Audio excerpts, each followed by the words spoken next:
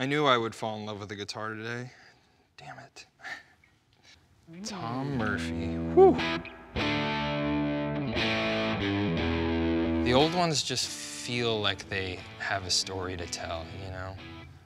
Some of them kind of smell like cigarettes, you know, from playing in a bar every night.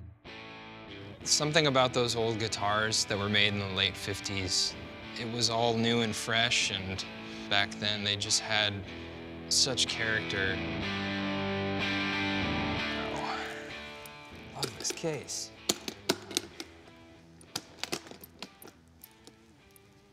Oh my God. Jeez, a black Junior? Come on. That's like the best aging I've ever seen. That's crazy. I don't know if there's anything cooler looking than a double cut black Les Paul Jr. with the aging like this. I mean, the tuners look awesome, the coloring. That's exactly where the belt rash would be. Because you gotta wear these things low, you know? You know, this feels perfect. I mean, truly. I had a 59 and this feels better than that did. I'm not gonna lie. My dad got me a Les Paul for Christmas when I was 17. And it was an unfamiliar feeling at first when I played it. Like, it took me a minute to figure it out. It just felt different than other guitars I had played. But then one day, I was getting ready to go to rehearsal and I saw the Les Paul there and I was like, I should take that and just see what happens, you know?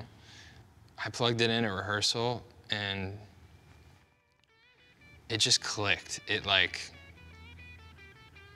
from that moment on, I was like, okay, I'm gonna play Gibsons, man, because it was like, you know, soulmates, honestly.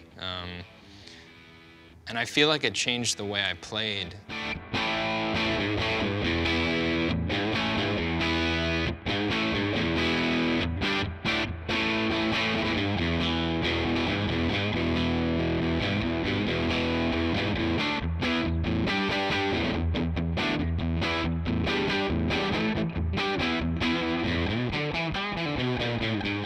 Feels like an old one, that feel. And that, I don't know that I can explain that. That's like some sort of mysterious thing. Like, I couldn't tell you exactly what it is, but I know it when I feel it.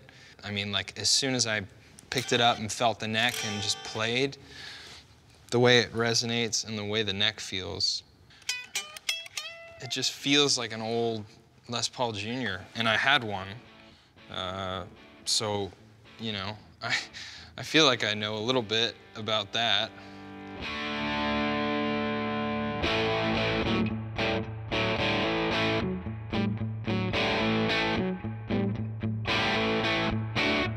I mean, there's something just incredibly rock and roll about the look of them, I think.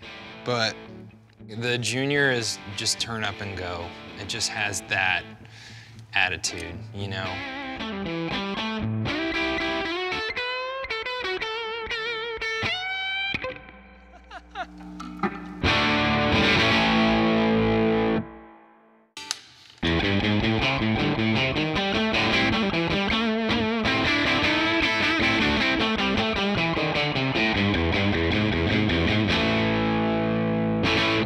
Tom Murphy was just kind of a name that I heard my dad throw around a lot when I was younger. I just always knew that if Tom had worked on it or had something to do with it, then it was a good guitar somehow.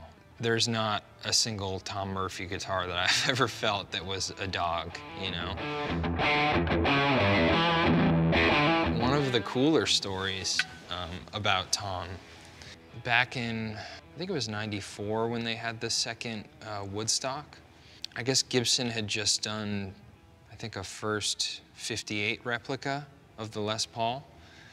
And Tom Murphy personally brought one of the first ones to Woodstock for my dad.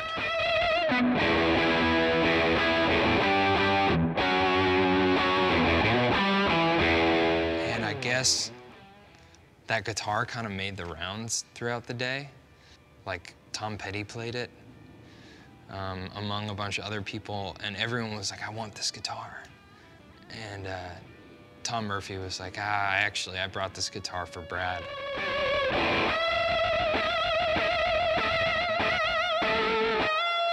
He still has it at his house. I saw it yesterday, and actually the case that it came in still has the dirt from Woodstock on it, which is so wild.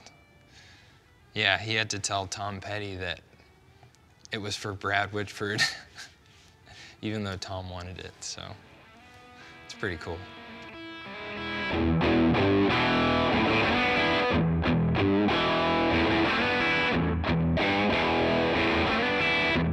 There's something about the way, when you look at it and like the different light hits it, there's something really attractive about that carve, and it wasn't always right, you know?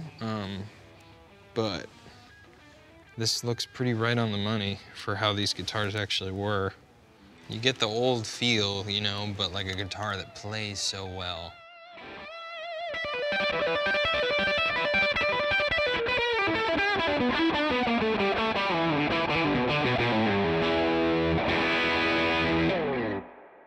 Oh man, I mean, I ought to play one more thing, right? Take 3.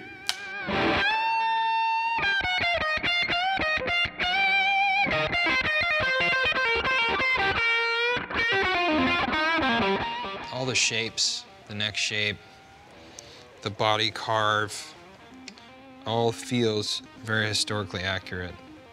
Like the fine little checking down here. I haven't seen an aged guitar where they probably can't see, but there's these little hairline cracks in the finish that are done so well.